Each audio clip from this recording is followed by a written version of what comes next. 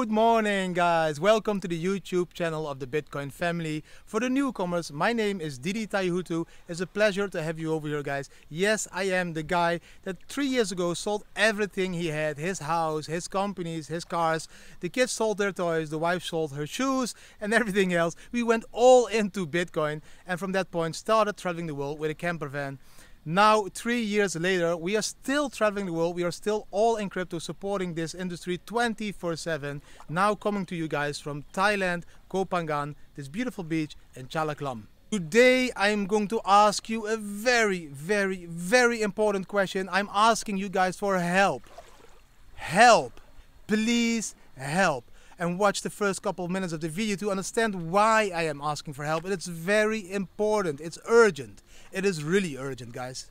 And after watching these first couple of very important minutes of the video, guys, of course, I appreciate that so much that I will show you this amazing chart that is showing us that the bull run has already started. It's a chart I didn't show you before. It is a chart that was even surprising to me, so you will like it. Also, guys, going to talk about TikTok and why they pushed the Dogecoin up, and also talking to you guys about this new project that now makes it possible for you to send Bitcoin using Twitter. Enjoy today's video, guys.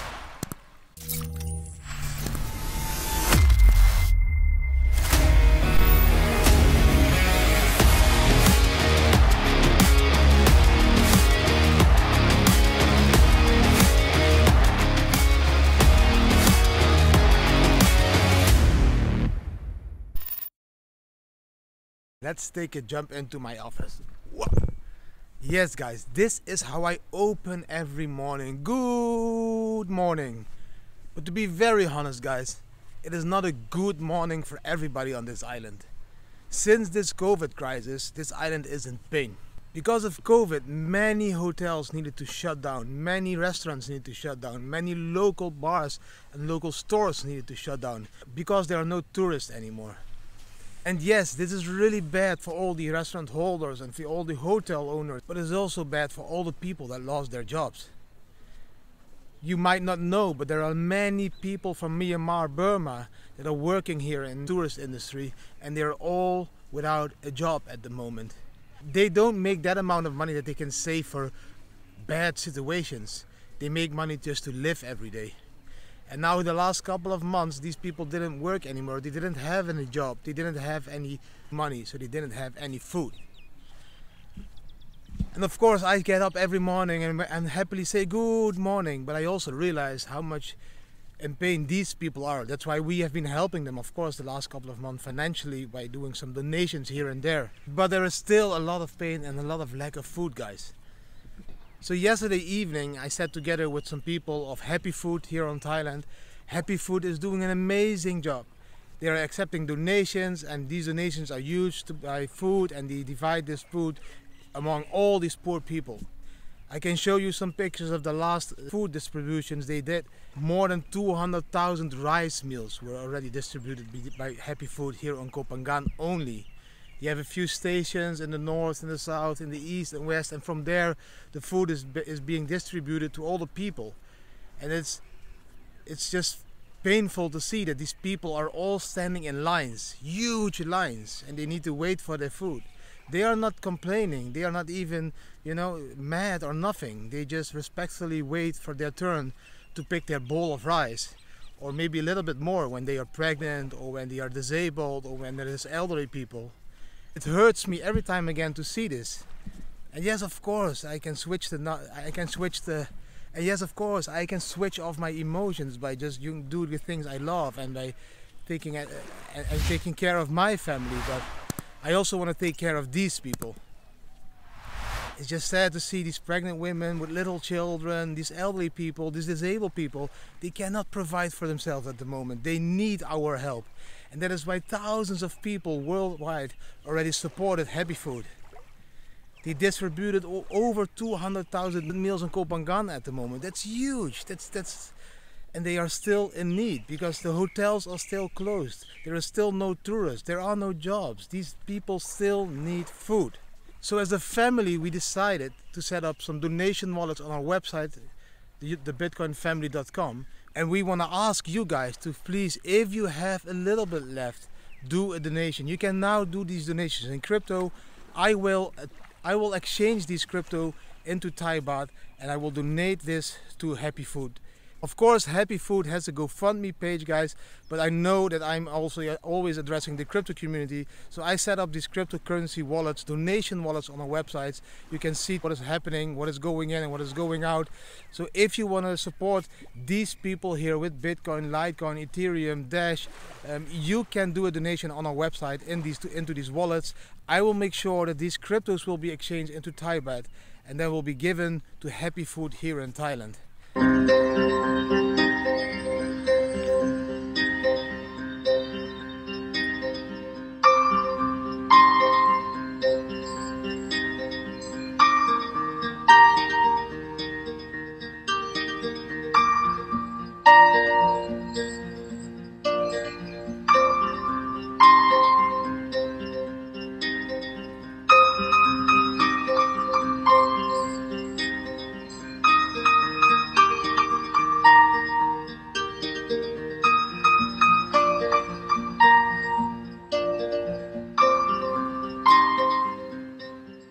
And yes, of course, we as a family are going to do another donation as well. We did start to monetize our YouTube channel. It is now not that much money at the moment, and we are still not able to even collect the money because we need to do some, I don't know, KYC or something, and we are now in the middle of this process. But I can see that our balance is growing over there. So we are going to use a part of this balance as well to support them and providing food for all these poor people now here on the island. There is no other way for them to survive, and they can only depend on us because they don't have money to leave the island. They still need to pay rent, and they still need to feed their families, and they still need to feed their own mouths. So we can help them. I want to ask all my followers, if you have $1 or $2 or $5 or even $10 in crypto left and you want to support these people, then please donate into the wallets I created on our website. I will also list the donation wallet addresses below this video in the first comment. I will pin the comment so that you can copy these addresses and donate just a little bit, only a little bit, to these addresses so we can here exchange them to Thai baht and give them to these people that really are in need at the moment. Just check the pictures, guys, that I'm showing you now. It's all people, it's all real people standing in lines for food. And it is not only the Myanmar people, guys, it's also the Thai people. Also the Thai people, their jobs, their local restaurants, their local stores, they are not making any revenue at the moment. There is no tourism. I am here, a few other families are here, but that is not comparable to the thousands of tourists they normally have in these seasons. Let's help them as the Bitcoin family, the big Bitcoin family, and show them the power of cryptocurrency. Show them how easy it is to donate cryptocurrencies and how easy it is here to exchange these cryptocurrencies into Thai baht and into food for all these people on the island that are now in need. So I just want to ask you to do a small donation. And if not, it's also okay, guys. I don't want to force you in doing donations. I'm just very politely asking you to do a small donation so I can help these people. We as a family, as I already said, are going to donate as well. I hope we can collect some more donations, that we can do a bigger donation, and so we can show them that the crypto community really cares for other people as well, and not only for the profits. And guys, if it comes to the crypto community, man, you made 20% profit yesterday on your Dogecoins.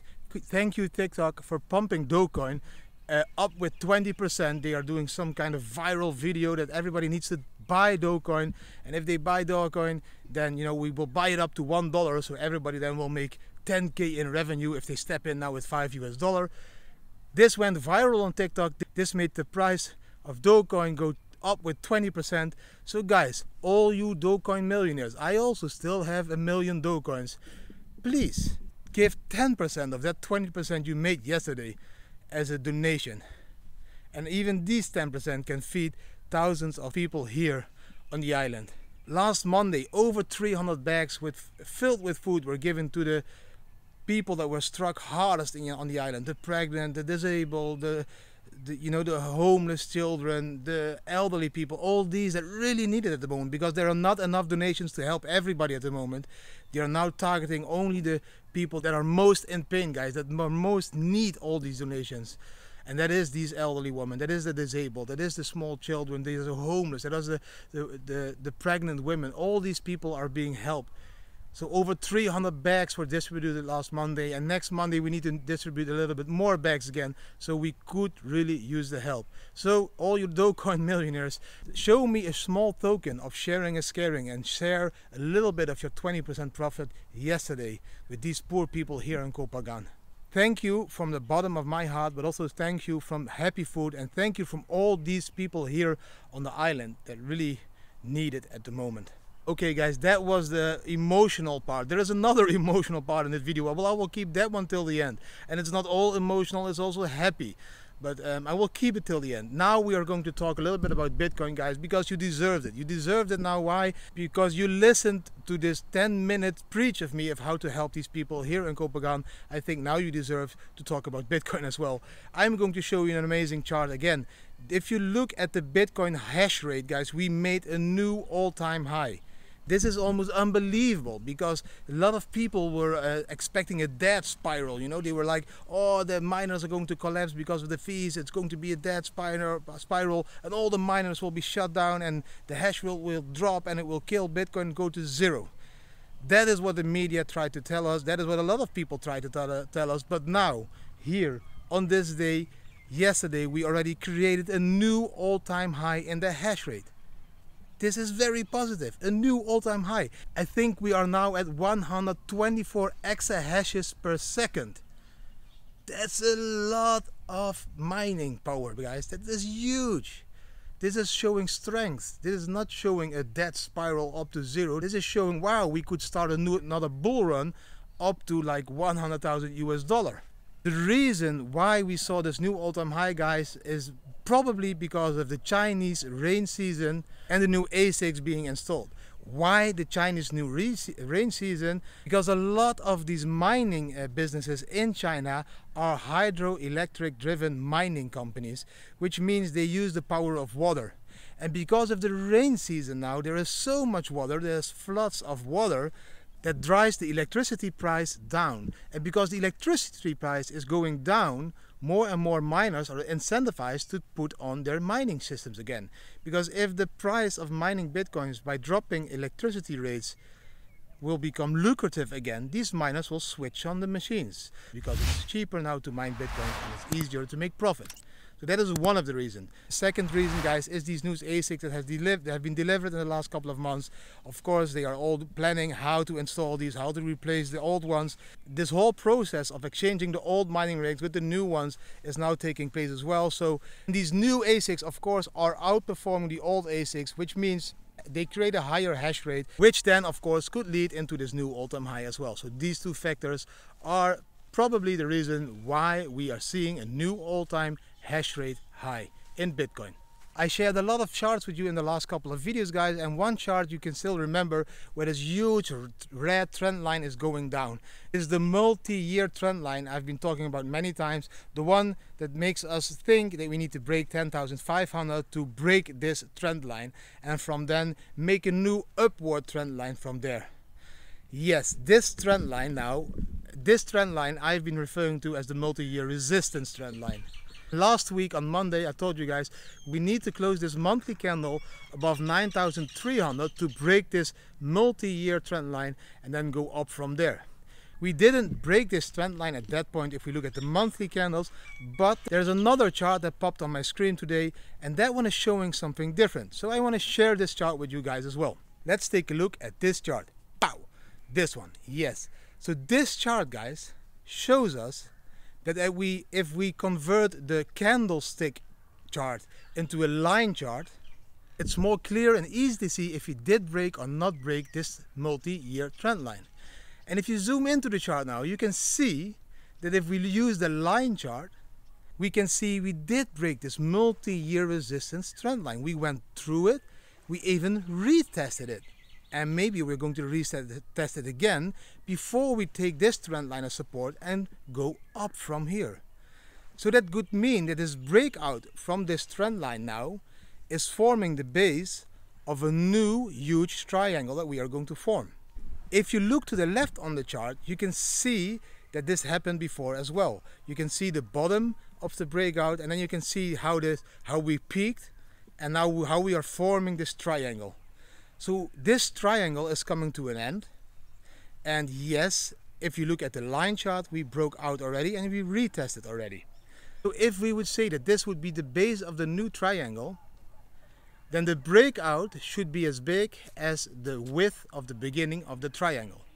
And if we take the width of the beginning of this huge triangle and put it on the breakout moment we are seeing now, we could see a Bitcoin price of 100,000 US dollar at the end of this next bull run. So that would put us at 100,000 US dollar in the next peak of this bull run. That is a really cool fact. I didn't look at this line chart yet before. So now that I saw this one, man, we maybe are already in this bull run, guys. Because we broke out and we retested this line. Let me know what you think. Do you think that we already broke out of this multi-year trend line, this multi-year resistance line, and we are retesting it now to go up from here and make a new upward trend line? Or do you think, nah, Didi, that's not correct. We are still in this huge fight. We need to break the 10,500 resistance before we can talk about a real bull run. Nothing is for sure, of course, but at least I find it very interesting to look at these charts. So I hope you enjoy looking at these charts as well. Some other news, guys. Yes, as I already said in my plea to donate, Dogecoin went up with 20%, guys. 20%, just because all these TikTok people are making videos about if you buy Dogecoin now for $5 or 10 US dollars, we will pump the Dogecoin price because we have 800 million users on TikTok, and we collectively will pump the Dogecoin up to $1, so that then you would have 10,000 US dollar instead of 10 US dollar. So this went viral on TikTok. Many people are still pushing Dogecoin, so that is why, and that is also how you can see the power of the community. If a community works together, everything is possible. And of course they refer to that Elon Musk wanted to be the new CEO of Dogecoin and all that stuff. It doesn't matter. The community showed that if we work together, we can do everything what we want. If we work together, we can even pump the Dogecoin price with 20% by just making viral TikToks. This is why social media is so important for this whole Bitcoin industry. Social media is an influence of the price if we do work together. Really cool to see that Dogecoin pumped. I still have some Dogecoins. Thank you, TikTok, for pumping this coin. The only thing, TikTok, I want to ask you guys is that maybe you already did it, but if you didn't do it, please stop using all the data from a clipboard and don't save this data anymore, because that is not cool. Finally, we now have 20% increase in the Dogecoin price, and then you just steal our private keys because we copy them into the clipboard. I'm not saying TikTok would do this, but they can, and I would love them to stop using our data that we copy into a clipboard. And that not only TikTok, also LinkedIn, and also all the other companies that already announced that they are going to stop using this data. Thank you, Apple, for this new update that brought this all to our attention, because it's giving this alarm bell now when apps will have access to your clipboard. Another really cool news, guys, is, I need to be honest, I need to dig deeper into the project yet, but now it is possible for all Twitter users to send Bitcoins to each other using Taurus. Taurus made it possible to, in a very simple way, set up an Ethereum wallet by just using like one click. You just connect your Facebook or your LinkedIn or your Twitter or your Apple ID into Taurus, and then like bam, you have an Ethereum wallet. It's like one click and you have an Ethereum wallet. And then now they said it's also possible, if you have signed up to this Ethereum wallet by Taurus, you can send cryptos to each other by using Twitter, for example. I still need to test it. I already tried to set up this Taurus wallet with my Apple ID, because then you can hide your email address, which is also really cool because it protects a little bit your privacy. I still need to try it with my Twitter account and to see if I can send some Bitcoins through Twitter. They started to announce this feature by sending some Ethereum to Vitalik, TZ, and some other famous crypto influencers, and show them, okay, we just sent 0.1 Ethereum to you by using Twitter. There was no response yet of Vitalik or any of the other people that received Ethereum through Twitter, but I will follow up with this story when I see some more news about it in the next couple of days, guys. Guys, that was all the info and that was the video for today. But before I leave you guys, I'm going to leave you with a little bit more sad news. It is not completely sad because it's also very happy news. Yesterday we booked our flights back to Europe. Why? Why, Didi, are you going to leave this beautiful island with this beautiful green scenery at the back and these white beaches and these beautiful blue seas? That's a difficult one to answer. For me and my wife, we could live here forever, but our kids need some social contact at the moment. And as a family, we agreed on one thing when we started this whole adventure, is that we always listen to our kids. We want our kids to be happy. And the last month, 20 days, we saw our kids pulling back a little bit more inwards into the house because there are no children on the island anymore. They cannot play, they cannot socialize with other people. So it was a hard decision for me. It took me 2 days. Believe me, I was sitting there at the desk 2 days ago, the laptop in front of me. I saw the flights. I was able to book the flights, but I just couldn't push this button. I just didn't want to leave. I was like, oh my God, I just can't push the button to book these flights. I put down my laptop. I went into the sea to swim a little bit, and I needed to rethink everything about what I was doing. And it took me another day to talk with my wife and everything. And together we decided the best for the family now is to give them some social environment where they can socialize with their own age kids. So we decided to book flights into Europe, of flying from Bangkok into Germany, because you guess what, we were checking the flights, and then exactly yesterday the cheapest flight was to Düsseldorf airport, and that's like 20 minutes from my hometown. It was cheaper than Austria, it was cheaper than everywhere else in the world. So we saw this as a sign that we need to visit our family in the Netherlands for a week or two. So we fly from Bangkok to Düsseldorf. We are going to visit our family, my brother, my sister, my nephews, my nieces. We are going to visit Romain's father because he's still living in the Netherlands, and we probably are going to stay about 2 weeks in the Netherlands. Then from there we are going to fly to Spain. In Spain, Romain's mother is living, so we're going to stay there for 2 or 3 weeks and to do some cool barbecues and everything. Because my stepfather Claudio, he is doing the best barbecues and he always has the best limoncello in the house. So I'm going to enjoy some limoncello there in Spain with my grandparents. And then from there, the adventure is not definitive yet, but we have 2 options from the point that we leave Spain. One option we are still negotiating at that moment, but that option is probably going to happen. There is a company that wants to sponsor us a camper van to continue the tour we were already making. So to continue drive around the world in a Bitcoin camper van with our family.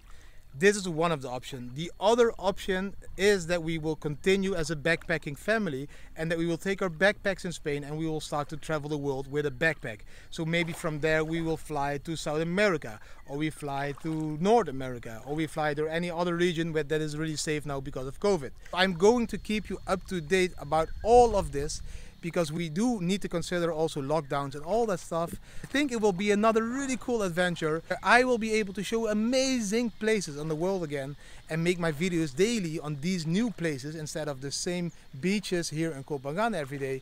So that was a very long explanation, Didi. So we are flying the 15th. We are going to take you on another adventure to Europe and show you maybe even my family, show you some beautiful spots in the Netherlands, Spain, and yes, we will definitely visit Austria, Switzerland, Bulgaria, Italy, Greece, Albania, Montenegro when we get the camper van, because these places we didn't discover yet and we are going there to discover how crypto is accepted, and if it is not accepted, we are going to spread the word about crypto, blockchain and family life over there as well. I hope you enjoyed today's video, guys. If you did enjoy, please give the video a thumbs up, share it with your community, subscribe to the channel, hit the notification bell, and please leave a comment. I will end the video today again with, you need to zoom out in crypto and you need to zoom in life. You need to enjoy every single minute of the day, because that is exactly what makes life worth living. Thank you for watching today and see you tomorrow again. And please don't forget to do a small donation into the wallets, because I will show you how we will distribute these donations to all these people here in Thailand. Bye.